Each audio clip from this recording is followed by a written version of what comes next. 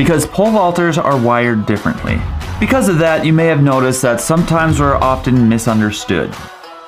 Numbers are different for pole vaulters. One more vault doesn't necessarily mean one more vault. Our communication is different. We hate traveling with poles, but we love to talk about traveling with poles. We also see things very differently. Everything can be a high bar. Also, I know that pole vaulters, when they see an overpass sign, we all think the same thing. Could I vault that? And if not, how close am I to being able to pole vault that, right? You do that too? So do I. All the time. All the time. And on a deeper level, we're all just obsessed with trying to solve the pole vault puzzle. How do we get our next PR? Which is really cool because it doesn't matter what your PR is or the PR you're trying to get, whether you're a pro or it's your first day.